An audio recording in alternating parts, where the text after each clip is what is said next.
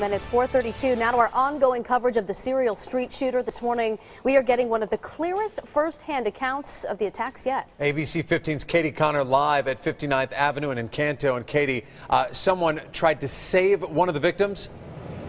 That's right. The neighbor ran over and tried to give the victim CPR. Unfortunately, he died right there at the scene. But that neighbor is only speaking to ABC 15, giving us new insight into the serial street shooter. Now, Manuel Garcia was killed back on June 10th. He was sitting in his girlfriend's driveway. He had texted her to go to dinner, and she was actually just turning off all of the lights in the house when all of a sudden she heard the shooting. Calvin Davis was on his patio when he saw the shooter, and a passenger cruised by in a black sedan. He says the driver stopped next to Garcia, yelled something in Spanish, and then unloaded 6 shots.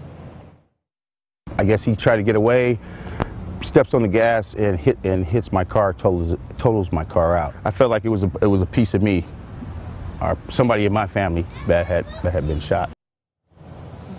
Now, like you heard, Davis said his car was totaled, and when he called the insurance company, Dan, they actually said he has to go after the serial shooter to get back his loss. If you do recognize the man in this sketch, make sure to call police. Dan? All right, Katie, the more information, the better. We're hearing there's going to be a community meeting. Tell us about that. That's right. It'll be tonight at the Mountain View Precinct, and that's off 20th Street in Maryland. And that's because that's where 3 of the shootings have actually occurred. So, Dan, they're urging everyone within the community to come to this meeting, get more information. All right, Katie Connor reporting for us this morning. Katie, thank you.